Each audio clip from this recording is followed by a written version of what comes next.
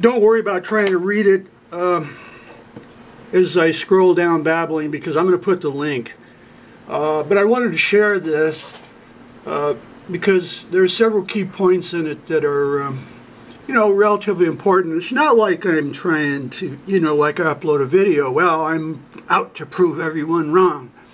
You know, but for instance, Jeff Claw and others mentioned, well, he would have been seen.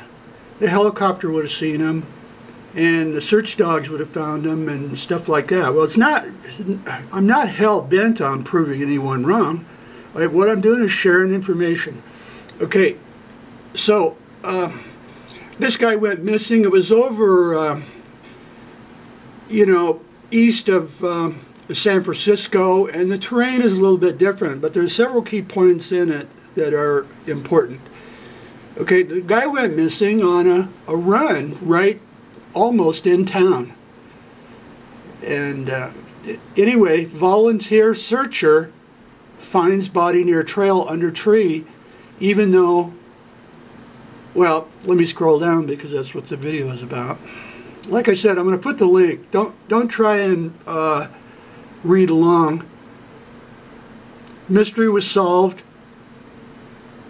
Volunteer found a body under a tree about a quarter mile, which, you know, if my math is correct, maybe 1,000 feet, 1,200 feet off the trail, exactly where everyone was looking, scouring the whole area.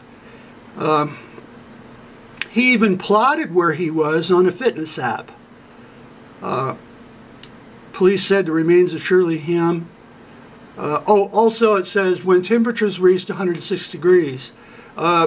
Please don't lose track of the fact that when Kenny went missing, it was not in the heat of summer. It was, you know, pretty much just before Thanksgiving.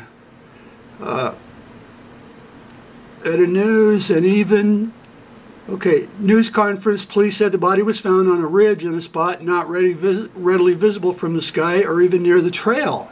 Well, it was near the trail. It was, you know, in the same area.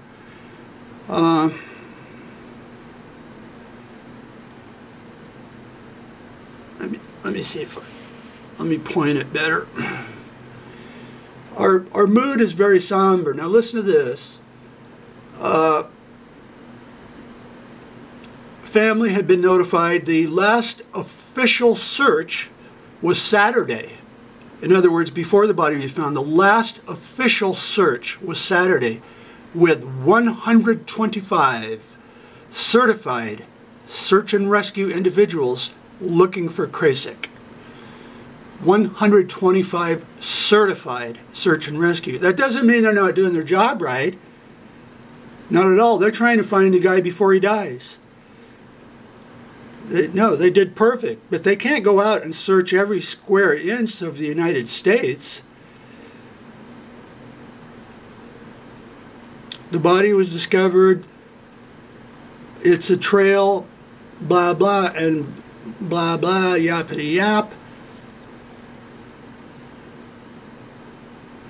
He said law enforcement searches by air and foot had scoured the area where the body was found Tuesday. We just didn't see it.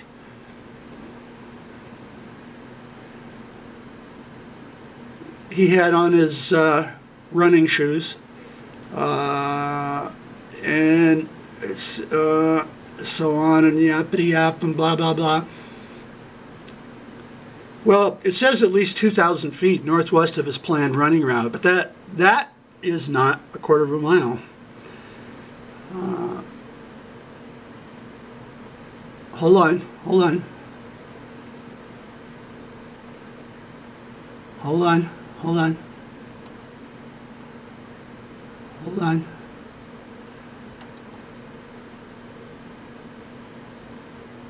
Search and rescue team Saturday had scoured the area where he went missing, climbing down ravines and searching rough terrain.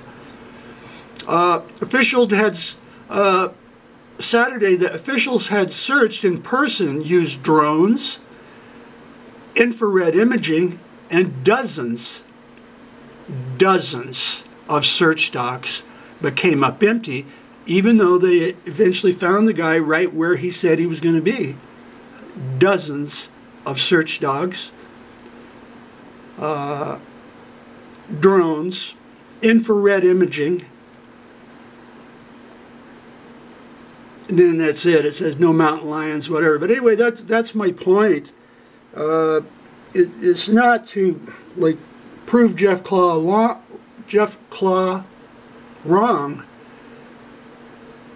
that a body could be up there. It could have been up there when the first searchers went up. Their job is not to search the entire country. It's to find the person, you know, still alive. But they went up with, you know, I don't want to, you know, rub it in, along with infrared imaging and dozens of search dogs, but came up empty.